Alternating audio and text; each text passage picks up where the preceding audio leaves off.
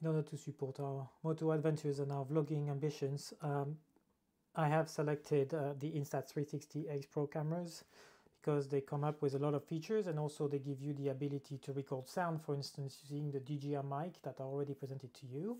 They're 4K cameras and they have some great features that are of interest to me. Now, obviously, you got other options, you got the DJI options. I'm not very familiar with the ecosystem, and also the GoPro. And GoPro, I have experience with it and it's been a bit hit and miss. I like the fact that you can flip the screen to look at yourself when you're vlogging, and I like the fact that we have the same set of camera to check how things are going. The goal is very much also to be able to record in all conditions, and this camera is second to none into capturing crisp footage in the dark, so something to look forward to as well. Now, the motovlogging system is really what caught my attention. They have some quick release system that are magnet assisted, let's say. There's hooks, but the magnet help you align everything very easily.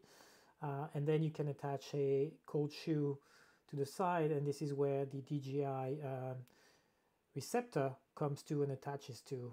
That's really compact, that's really easy, a minimalist kind of setup that you can attach to your helmet, to your motorbike, or anywhere else. You need obviously a few options, like the microphone attachment that you put to the side of the camera by removing that tiny door.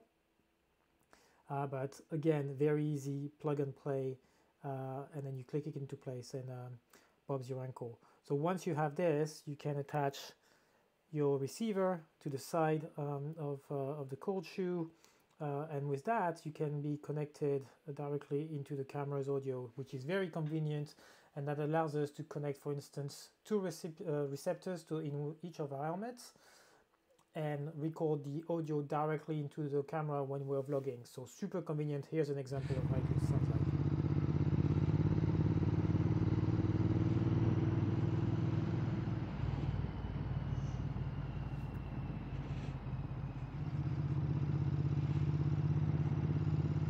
That's the speed limit. You've got my license, right? Because you told me you did. So with that, you can set up the camera on your helmet, on your chest, on the handlebars, whichever way you want. You can tell that I still need to experiment a little bit with the field of view, especially when attached to the helmet, where I tend to look down a little bit too much. So I need to increase the field of view, but this is really promising and the quality of the footage is really, really, really good. So really happy with that purchase. And now, if you look at that footage, it was pitch black, and the camera is able to keep a very smooth footage at night.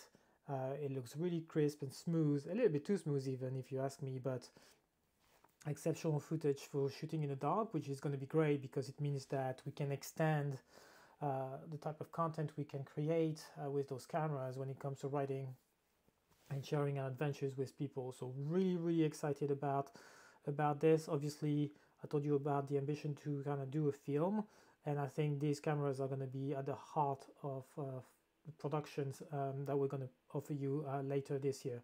So again, Ace Pro from Insta360, you might want to check it out.